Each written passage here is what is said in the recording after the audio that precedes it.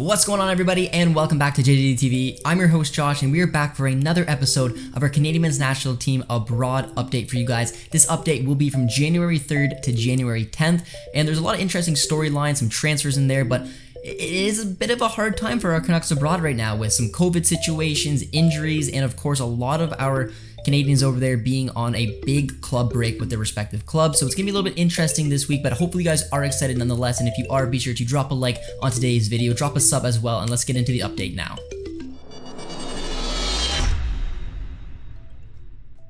Alright guys, so like we touched on, a lot of situations are going on with our Canucks abroad. COVID cases are spiking up, there's injuries, and there's some big breaks. Switzerland, Belgium, Russia, a lot of these leagues are on huge month breaks, so there's going to be some new players that are going to get brought into today's episode, so hopefully that will be a little treat for you guys as well. And we're not going to start with our top 5 players just because they're kind of scrambled, but we are going to start in England with a new member of our Canadian Men's National Team players abroad, and that is Richie Laryea. That's right, Richie Laryea has completed a transfer from TFC to Nottingham Forest. It's a really exciting move for Richie Laryea.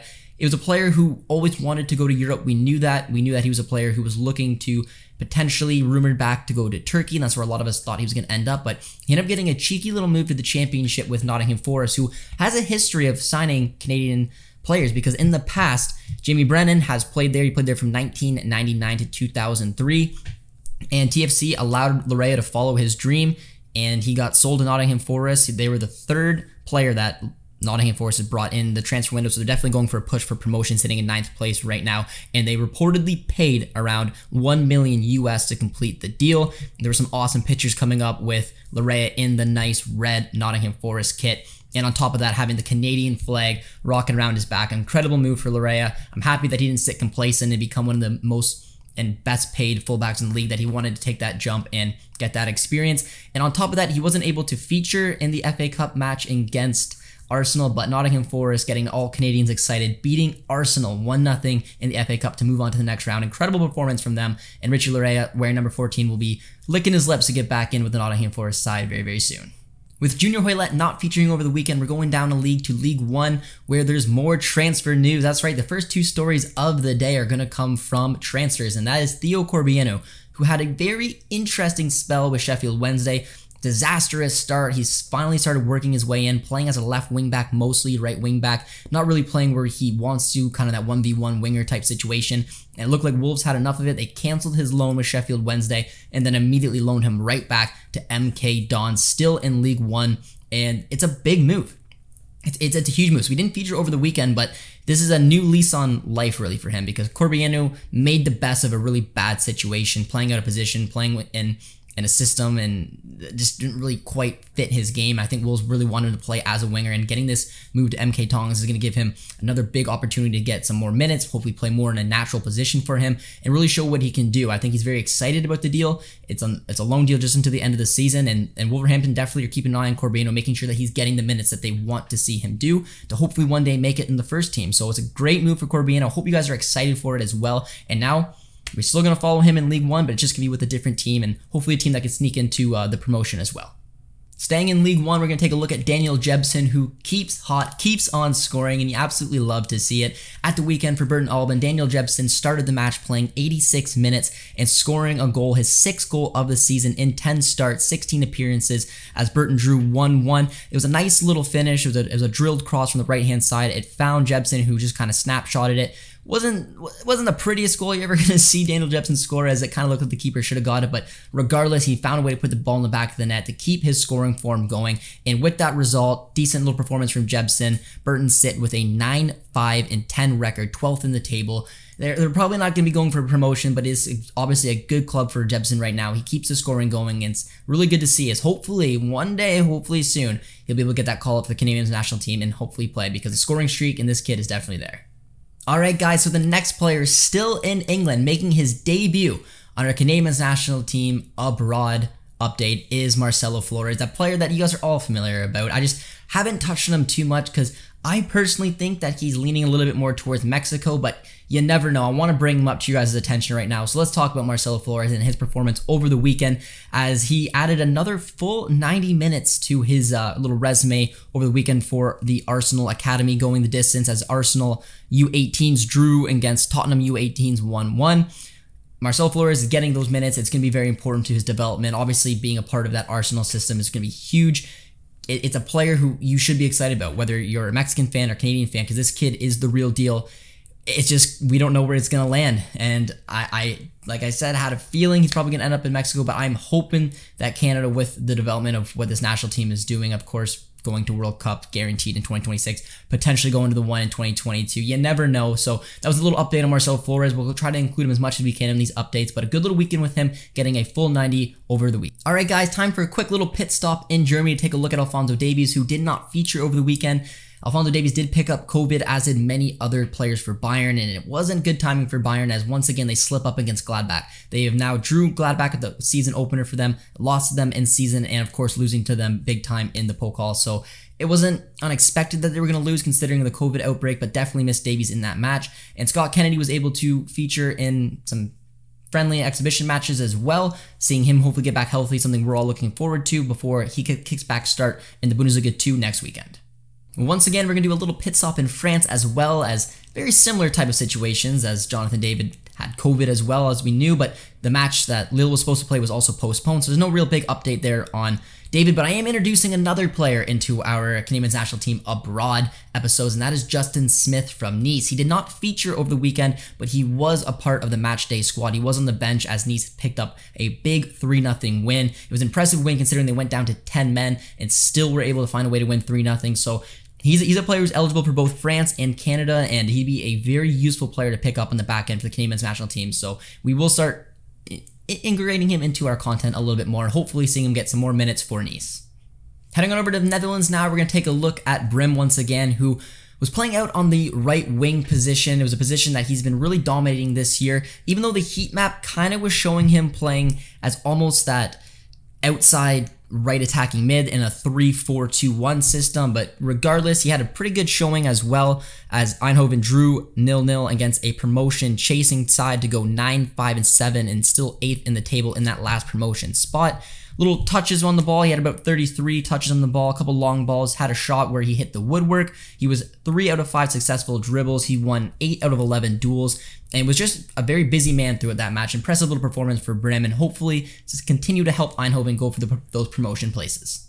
Heading on over to Belgium now, we're taking a look at Tajon Buchanan, a new official member of our Canadian men's national team players abroad, and he wasn't able to feature in a competitive match, but he was able to feature in back-to-back exhibition matches and was able to start, as we talked about Club Brugge's manager moving on to Monaco, and Tajon Buchanan coming in as a fresh face just like everybody else under new management. And it's good to see him get 2 starts back to back. In the first exhibition match, he went 45 minutes, and in the second one, he went 74 minutes, looking very dangerous, very Tajon Buchanan, like, come on, very direct. He loves taking players on 1v1, having and creating chances. They drew the first match 0-0 and won the second one 1-0. So exciting stuff for Tajon there, and can't wait to watch him play in his first competitive match for Club Brugge. All right, guys, next we're going to bypass through Greece because unfortunately Derek Cornelius and his side had their match postponed, but we're going to pit stop now over on Portugal, a very familiar territory for us. And we're going to take a look at Stefan Eustáquio, whose side Passos de Ferreira was taking on Benfica. It was an interesting match. It was an unfortunate match, unfortunately, for Passos, as Eustáquio did start and played 83 minutes in that match as a CDM in a 4-2-3-1, as Passos lost 2-0 to Benfica. But in that match, they went down to 10 men right at the end of the first half, and it was 0-0 at the time, which is really unfortunate. They were doing a pretty decent job against obviously a very tough Benfica side, but once they went down to 10 men, that was the outcome of the match pretty much decided, as they came back and found a way to win 2-0. And with that loss, they now sit 11th in the table with a 4-5-8 record. But just some tidbit of information on Steph, and this is not a rumor, but just, you know, taking a look at Porto, who he's been continually being linked with. Sergio Oliveira is looking like he's going to be going on over to Roma, so that potentially could open up some interest for Porto's management to take a look at a center mid. Steph naturally thriving in and Portugal could be an option who's looked at before. So I just wanted to throw that in there and see if you guys would like that obviously to happen, or where you would like to see Steph go, because he's still a player I just would love to see move, because he's so talented, and a move to Porto would be massive. And the fact that one of their main center midfielders could be going to Jose Mourinho's AS Roma side, you never know. So it was a good week regardless of the result for Steph, but they're gonna have to look to bounce back and back to winning ways next weekend. Heading on over to Moreirense and Steven Vitória, as he once again lined up in a 3-4-3, going all 90 minutes and rocking the captain's armband, as Moreirense won 1-0 over Vizela, which is an impressive win once again. They're starting to get these wins, as earlier in the season, Vitória and company weren't able to get them a lot of draws, and they were really slipping towards the relegation positions, and finally have carried themselves out of the relegation places into 15th place in the table with a 3-6-8 record. Vitória, I've really enjoyed seeing him play in the heart of a back three. I love seeing him do it for Canada, and looks even better as well at club football, because he just looks very comfortable, very natural there. And it was a good week, picking up a clean sheet and a win once again to try to get away from that relegation battle. Alright guys, sticking in Portugal, we're going to take a look at a new player on our Canadian men's national team abroad list, and that is Lucas Diaz, a player that you guys are very familiar with, a player that I haven't touched on quite yet, but wanted again to introduce him now that a lot of our Canucks playing abroad had a lot of, injury situations, COVID. It was a good way to introduce him in, and Lucas Diaz obviously is able to represent Portugal as well as Canada. Very exciting young talent, playing for Sporting B-side right now, and over the weekend he started and he played 72 minutes in a 1-0 win over Torriense, which is a good performance from him once again. He's a really highly regarded youngster, and if you're able to get him to commit, which a lot of our fans out there have been questioning me, being like, Josh, what are your thoughts on Lucas Diaz? And again, it's just kind of similar to Daniel Jebsen and Marcelo Flores. Is at a young age, being so talented, being able to represent, he's probably going to take a little bit more of his time, but it's good to see him getting these performances, getting these minutes, and hopefully one day soon again, we'll have that decision and we'll see if he ends up representing Canada or not.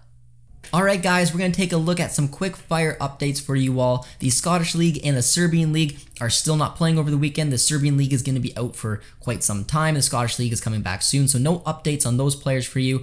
And the Swiss League is still out as well, but Liam Miller did feature in an exhibition match for Basel in which they won 3-1. He came off the bench on the 45th minute, and it's good to see Miller at least getting some game time in an exhibition match to try to keep him healthy leading up to the Canadian men's national team next January qualifying window. Alright guys, heading on over to Turkey now, we're going to take a look at once again the dynamic duo of Kyle Larin and Atiba Hutchinson, as there's some silverware to take a look at, which is pretty cool. We're going to start with Kyle Larin, who midweek had a Super Cup matchup to take on. Kyle Larin did start in that match. He played 70 minutes as a left wing in a 4-3-3 system. Bit of a frustrating match. He had the odd chance here and there, but nothing to show, too much to show for it before getting subbed off. But a player who had an absolute warrior-like performance is Atiba Hutchinson. He literally did it all. Anything you could have imagined Atiba pretty much doing in that game, he was able to do it. He started the match and went all 120 minutes at his age. Is quite impressive, playing as a center mid in a 4-3-3 system. He scored the only goal of the match. He also scored the only own goal of the match, as the match ended 1-1 before going to a penalty shootout.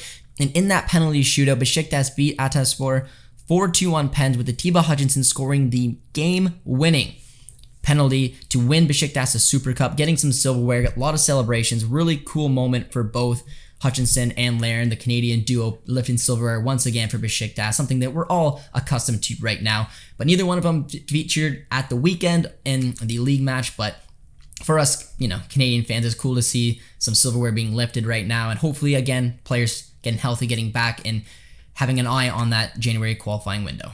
Sticking with Turkey though, we have some unfortunate news on Samuel Adekubi, who was supposed to play at the weekend, but he ended up missing the match as he suffered a late injury in the final training session prior to the match. This adds to an interesting amount of Canadian men's national team injuries, and it was unfortunate as he wasn't able to do that. He's been one of the best players for Hatayspor, one of the best left backs in the league, and has really become an important player for the Canadian men's national team, giving that extra depth over on the left-hand side. So we'll have to keep an eye on that story and hope that Samuel Adekubi gets back healthy very soon. Alright guys, we're moving on over to the United States and taking a look at the MLS. So we got some transfer rumors coming up with Sebastian Breza, who is a member of Bologna right now, but we know the connection between Bologna and Montreal, and Breza is actually going to return to Montreal in 2022. It's a good little move for him. He had a decent year with Montreal as he was named the MVP of the 2021 Canadian Championship, and he picked up 8 starts in the MLS, so it'll be Interesting to see how he does, how many more minutes he's going to get under Montreal, and of course knowing that he is eligible to represent Canada, so nice little move for Breza once again. Alright guys, moving on over to take a look at Raheem Edwards, who played for LAFC last season, is staying in California, is staying in Los Angeles, as he is signed for the Los Angeles Galaxy, which I think is a pretty cheeky little move, if I'm being completely honest, as he was signed on a free agent. He got signed to a 3-year deal that will take him to the end of 2024 MLS regular season with an option for 2025. It's interesting to know that Edwards does hold a US green card and he will not occupy an international slot. I think it's a solid little move for him. The Galaxy have a solid team. I think they were a little unfortunate not to make out on playoffs, and I think that he really took his game to another level under LAFC, and hopefully we'll have the chance to do that once again at Galaxy this season. Alright guys, moving on over to Jay Chapman now and looking at his potential side, Inter Miami, as they declined to sign him for the 2022 option, and with that, Jay Chapman became a free agent, is being linked to a move to Dundee FC, which I think would be a very interesting move to him to head on over to Scotland. I would definitely recommend that he do it. I think this could potentially give him an option to take his game to another level than kind of relaxing where he is right now with Inter Miami. And I think it's a good little move. So we'll have to wait to see that transfer goes down. But I do like it, and I hope that it does happen. Alright guys, for our last stop today, we're heading on over to Canada to take a look at the CPL. Alessandro Haljapur and Terran Campbell have signed from Pacific to Forge. It is a blockbuster CPL transfer, something that I personally did not see coming. I thought both these players potentially would have had looks to the MLS, and it's very interesting to see Hamilton be able to persuade them both to come over after, of course, Pacific beating Hamilton in the final last year. So I'm very interested to get a lot of you guys' opinions down below, because that is as blockbuster of a transfer we've ever seen in the CPL. I'm a big fan of Terran Campbell, very curious to see how he's going to do in Forge, and he's had a very successful CPL career. So it's an interesting one. If there wasn't already a rivalry between Forge and Pacific, there definitely is now. So guys, that brings us to an end of this episode of our Canadian men's national team abroad. It was a fun update for you guys, a lot of transfers, a lot of talk, some COVID as well, and of course some silverware from our Besiktas boys. If you guys did enjoy it, let us know down in the comments your thoughts on all these storylines. Be sure to drop a like on your way out, drop a sub as well, and we'll see you guys next time. Cheers, friends.